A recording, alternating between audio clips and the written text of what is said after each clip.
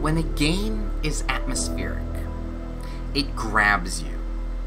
It pulls you into its world and immerses you in the visuals, in the sound, in the feeling of being in that world.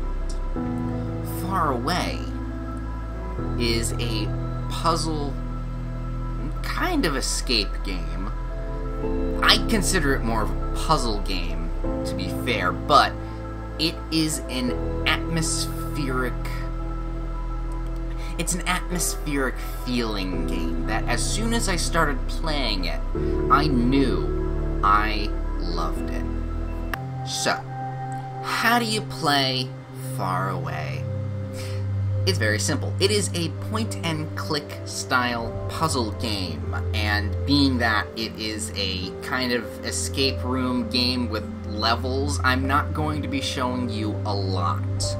But I think what I am going to show you is gonna push you over the edge just enough to play it on your own, and you'll want to experience this wonderful mystery. Because it is kind of a mystery. It's got hidden notes that tell a story.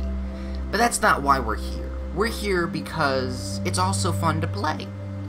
So, to play, like I said, point and click, mouse, left click. You just kind of click on the screen in areas you want to visit. Here's a puzzle.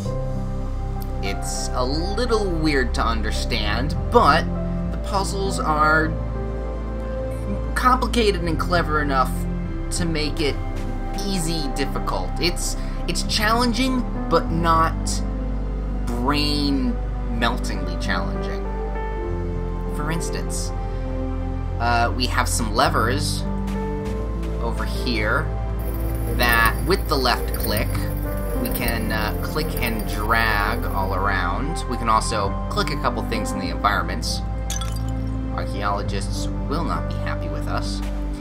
And deducing the puzzle variants, the levers have something to do with the markings on the wall. So, if I take the one we were just at and move it all the way down to here, that door opens up just a little bit more. Do the same thing over here. This one. And then this one goes there. Lovely. And then we're in. Ooh, free ladder. We have a little bit of inventory space down at the bottom. That's all the inventory space you're gonna get, so... I don't know. My mind went blank there. What's over here? Little golden pin. Oop, I think I broke it. Alright. It's a pattern. This reminds me, this game, gives me the Witness vibes. Not for the puzzle elements, but for the aforementioned atmospheric feeling of the world. The puzzle elements actually reside more to Myst, in my opinion. But it's been a while since I played Myst, so I could be entirely wrong. But I don't think I am. Going up. And up again. Oop. Death to pottery.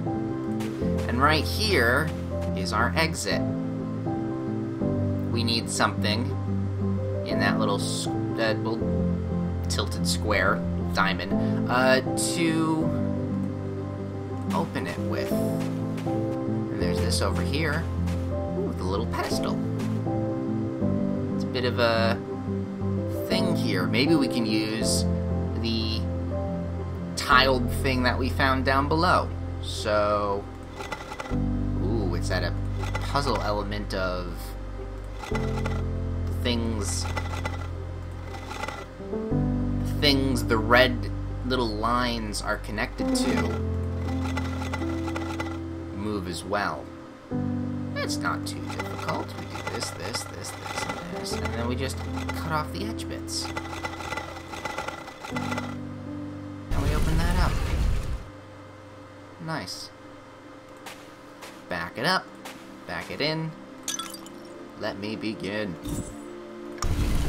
Open that up, and hey! We found a little tile. Move it all back to you. And then... there. There's our exit. And that's all I'm going to show you for this game. In total, there are 6 levels. This is not the full version, though. The full version, I think you gotta pay for, but you get 12 levels. Judging on, like, what I'm feeling now, and how much I actually am enjoying the puzzle elements and the slidey mechanics, if it's cheap, I'd be willing to pay $5 for it. I would, but if you're uncertain of that, and being that this is a free Flash game show, Faraway itself is well worth the look. It is probably like 10-15 minutes worth of your time. You'll complete it. It's very fun. The link to it will be in the description below. My name is Ben Darkarts, and once more into the breach, dear friends. Enter the glowing void. Oh god, it burns!